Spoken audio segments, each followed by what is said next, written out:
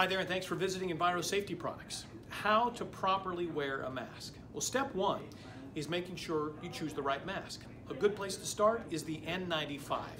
The N95 blocks 95% of airborne particulate all the way down to 0.3 microns. So step one, choose the right mask. Step two is to put on the mask correctly. What you want to do is fully cover your nose and your mouth with the mask. Then notice at the top is a thin metal strip. You want to pinch that strip around your nose to make a tighter fit with the mask.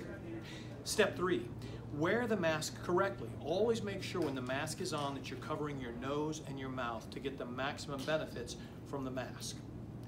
Step four is to remove the mask correctly. Always assume the mask is dirty, it's contaminated, so don't grab it by the front.